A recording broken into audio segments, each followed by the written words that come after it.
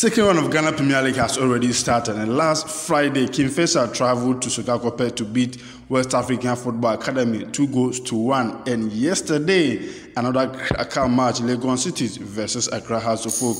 The game ended 1-1. 9 minutes, 90 plus 4 minutes, then Legon City is equalized.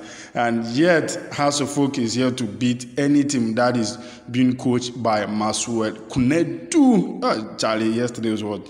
Heartbreaking for House of Folk fans, but for Kumasi and Kotoko followers, they were very, very happy that House of Folk once again drilled. So that if they win today, the lead will be extended and the gap will be widened. My name is Kofi Atinka, and this is Bedu News TV. Guys, subscribe to the channel, hit notification button, share, like, and comment. So today, about to talk about Kumasi Asante Kotoko lineup facing a team called Dreams FC, Kotoko Dreams FC. And when you compare the training Kotoko did throughout this week and even the friendly match they played, guys, this will be the lineup for this afternoon.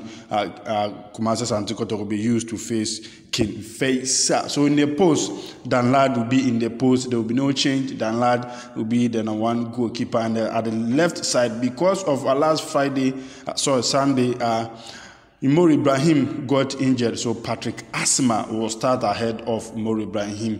Then the back four, that will be the back four. Asma will be the left side. Then the two center pair will be Mubarak Yusuf. Then Abdul Ghani will be the back pair. Then Japan will be at the right side. Then the midfield of Tere will be like a diamond shape. Will be Mudasiru and Sharif. Then Lamte will sit in front of the pivot two. Then the front three will be as usual. Will be Mfege, Ituga.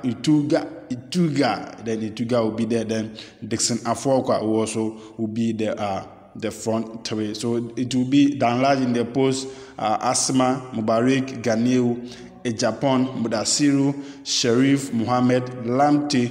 Then the front three will be Mfuege, then Ituga, then a player called Dixon Afuakwa. So this will be Kumasi Asante Kotoko lineup. It will be 4-3-3, but whenever Asante Kotoko is having the ball, the shape will be 4-3-3. But when they lose the ball, Mfuege, then Dixon Afuakwa will drop back to help the left center back, then the right center back, so that they will be able to solidify the defense. Then the midfield will also drop deep to support. Don't forget that Mfuege is very good in supporting the defense.